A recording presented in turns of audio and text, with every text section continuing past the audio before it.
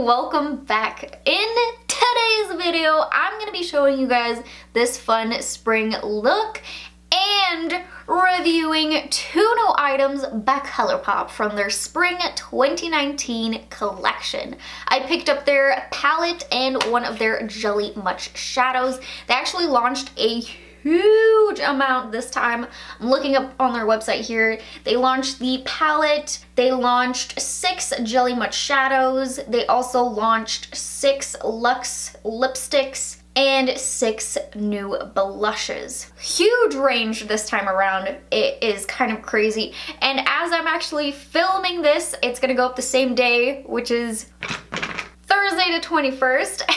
A new collection is already out by them, the Villains Disney collection. I honestly can't even keep up with all of these Colourpop launches. It's getting a little bit overwhelming. So honestly, the last time I purchased something from Colourpop was 9 months ago, and that was the foundation and powders review video that I did. So it's been a while. I've just been a little bit overwhelmed. There's just so many collections going out by them right now that I don't know, I just haven't picked anything up. Is anybody else on the same page with me that you're just overwhelmed so you haven't picked anything up? That is of course until this collection. Now I was really intrigued by this palette because they have 4 different types of formulas within this palette. That is a first for them. So I saw that and I got really excited and I wanted to test that out.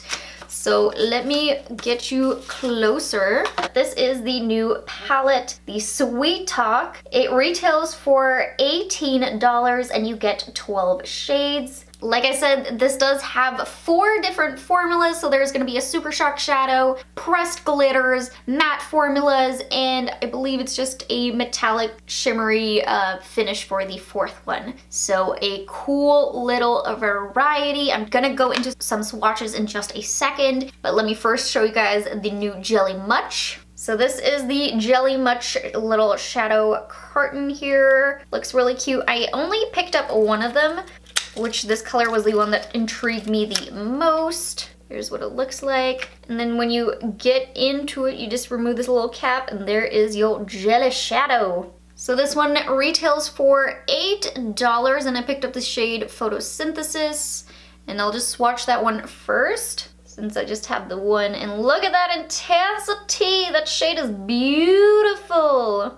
Ooh, that color was just so pretty, and it was the one that really stood out to me that I don't have in my collection because I have 3 Stila liquid shadows here and they looked very close to those Jelly Much shadows of these swatches that I saw online. So I wanted something different, so that's why I grabbed this shade. I wanted something outside of the box. And then now let me just give you guys some real quick swatches of this one. I'm not gonna do live swatches because that'll take a little minute. So I'll just swatch them out on my arm really fast and then tell you guys which the different formulas are. So here is the entire palette swatched out, and this is the new Super Shock shadow right over here. Best application they say is to use your fingertips, and whoopsie, I'm staining it here at the bottom. That's my bad. And then, you know, classic formulas. Then we have the 2 glitters over here. The first one is of a more chunkier glitter. It's a little bit larger in the flakes than this one over here, which this one has a more pink tone and that one's more of a gold with a lot more finer glitter inside of it. And then after that, it's just the rest of the mattes and metallics. And my game plan for today's look is to first go into showing you guys how I created this eyeshadow look and then tell you guys my final thoughts at the end. But before I get into that, I do want to let you guys know that this is not a first impressions. So this is actually going to be my 3rd eyeshadow look that I'm creating with this palette. I had recorded an entire video. I created 2 eyeshadow looks. I did 1 look on each eye, did the entire thing, and then I realized I had something on my face the entire time. I was just like, no!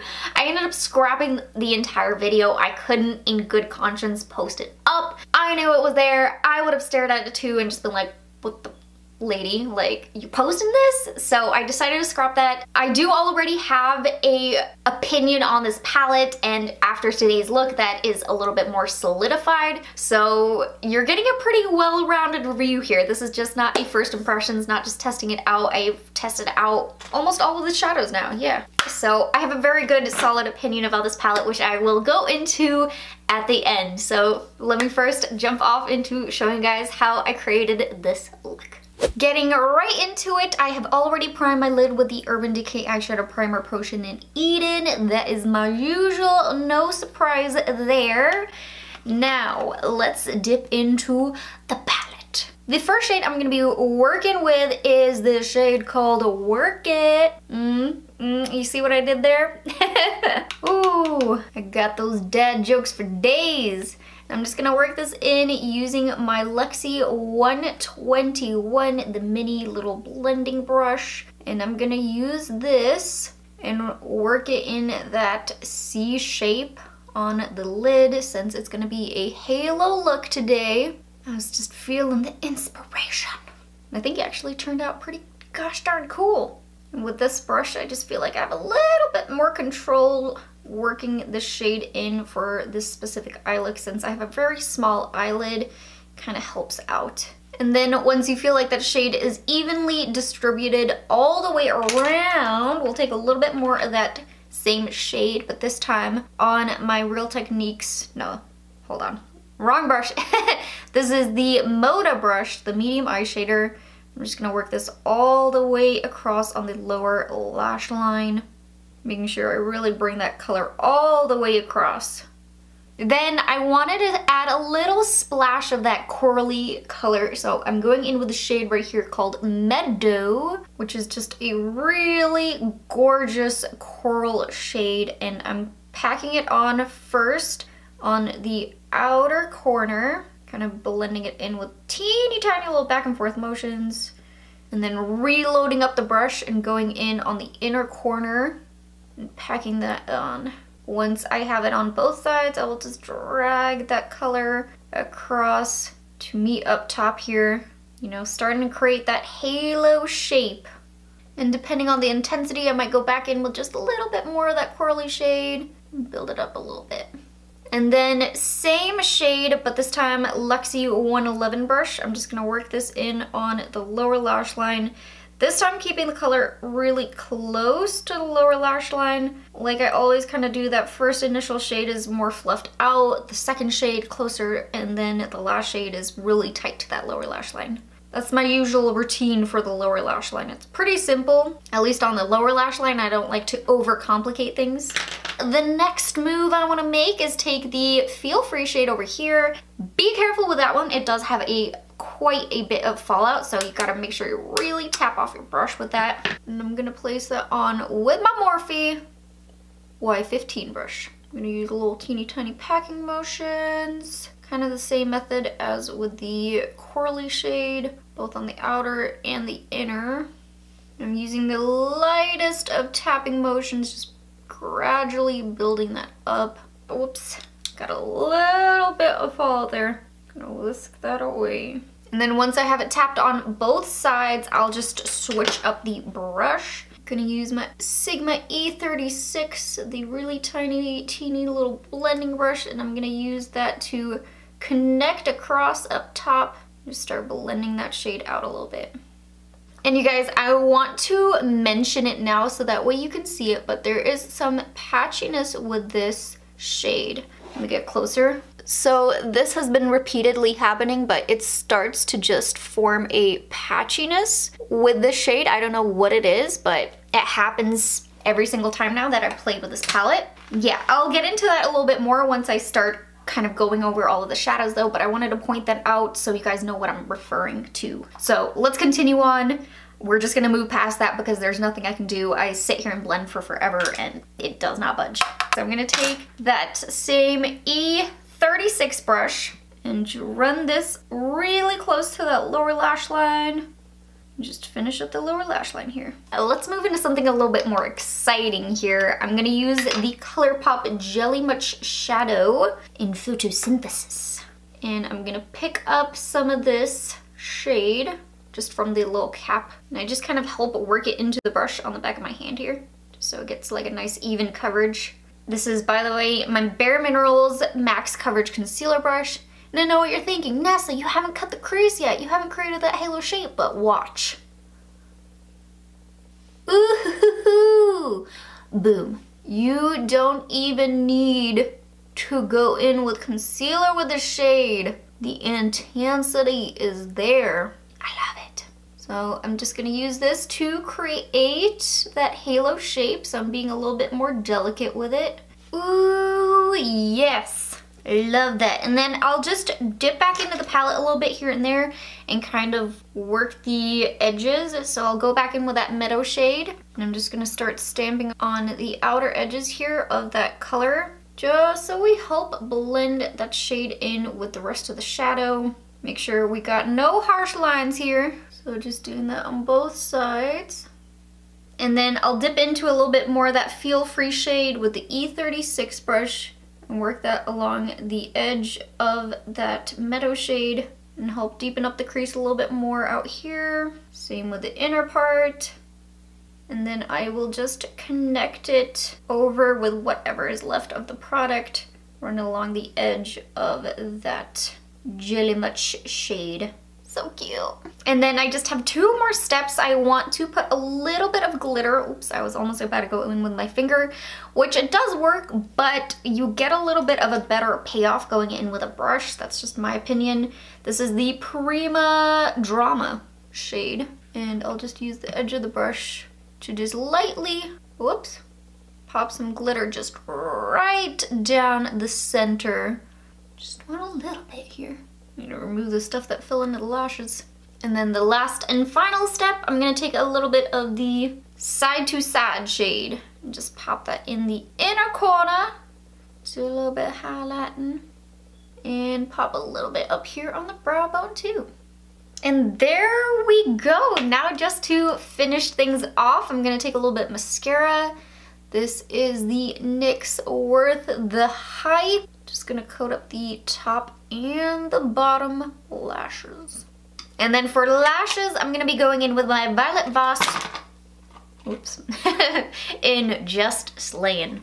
And this is the final look. So now that you have seen me create this eye look, let me tell you guys my final thoughts on these two items. I'm gonna get started with the palette first, and I do have quite a lot of opinions about this. So let's start off with the pros. And the pros are that this palette is absolutely stunning. I think the color scheme, they knocked it out of the park. The Pantone color of the year is coral, so I think a lot of people are really drawn to this color scheme. You see it and you're just like, ooh, I want it. I want to create spring looks with it. As far as the 4 new formulas, the Side to Side shade, which has that jelly touch to it, is a really pretty shade. This one is more of a topper shade, so if you put it on, really concentrate it on your hand, yeah, you see a lot of color, but if you go in to put it over the lid, it's more of a sheer look. So I recommend using that as a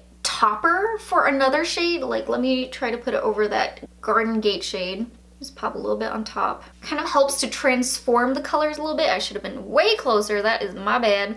So it's more of a color enhancer, so that's something to keep in mind. The glitter shades, I was pleasantly surprised with.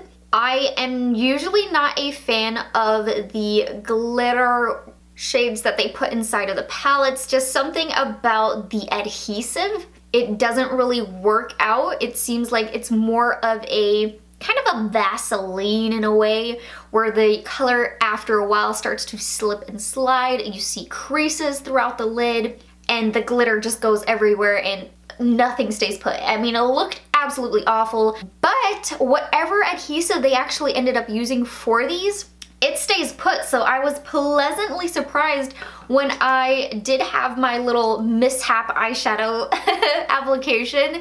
I did keep wearing it and the glitters stayed put. They locked into place. I even tried pressing over it with my fingers and it stayed put. Nothing was wet. Everything seemed like it had dried down. So A, A+ for the glitter formula. The only thing you'll notice is just a few trickles of that glitter falling down a little bit here and there. So for the new formulas, I think they did a really good job. Where they fell short for me was in their original pressed powder formula. I don't understand. I mean, I've tested it out a few different times now in this Feel Free shade. It's just patchy. Patchy, patchy, patchy, patchy. Oh my gosh. It was so frustrating. And the first time it happened, I thought it had something to do with the glitter, which I think it didn't really help. I had glitter all over the lid. I tried to go in with the shade Feel Free to kind of blend it in on the edges. Horror story. Oh my gosh. It deepened up really dark where I guess that adhesive was kind of left over. Really light the edges where there was no adhesive. Awful. I mean, that might have been my mistake right there. You probably shouldn't put it over whatever adhesive they use in it. You should probably just have the glitter be the final touch, but I mean, I like to kind of detail around things and make everything merge together. So, you know, you just have to be a little bit more gentle maybe with using the glitters and maneuver them in a way that you don't need to touch up with such a dark shade. And I thought that was it, but again, today the patchiness continues. Just something about the shade, I don't know what it is. I can't make it work, which is really unfortunate because I do really enjoy the rest of the colors within this palette. It's just this one shade, which is very sad to me because sometimes, you know, one shade can ruin it for the rest of them. I have a palette that I have one shade that gets patchy. I don't reach for it because I know that shade doesn't work for me, so I just kind of put it out of my mind. So I know myself, and the fact that this one shade is patchy, yes, maybe I'll dabble in some of these other shades, but if I were to repurchase this again, like I was watching my own review and I was one of you guys, I would probably skip over this palette just because I wouldn't want to go into it knowing that one of the shades isn't gonna work. Which is why I then saved the Colourpop Jelly Much Shadow for last, because I was saving the best for last here. This to me is 100% worth it. Oh my gosh. Such a good formula for this jelly shadow. I didn't even need to cut the crease when creating this halo eye. I also did another eye look where I just did like a half lid color, used this jelly shadow, didn't need to put concealer down as a base or anything. It looks stunning and it's so easy to work with, so pigmented. I would love to see them do this kind of a formula in one of those little wand applicators like the Stila liquid shadows, just for the ease and convenience of having the wand instead of the pot. I think that would be really cool, but even just in the pot, I think these are really amazing, and $8, I mean, that has me sold. I really enjoy these. That is actually gonna be where I wrap up today's video. I know it took a surprise turn here at the end, but I really hope that you guys enjoyed this video. Me telling you guys about the new Colourpop Spring collection, creating this fun, kind of spring fun eye. If you like this video, please don't forget to hit that like button, subscribe to my channel, and hit that little bell button. And I'll see you guys in my next video. Bye guys!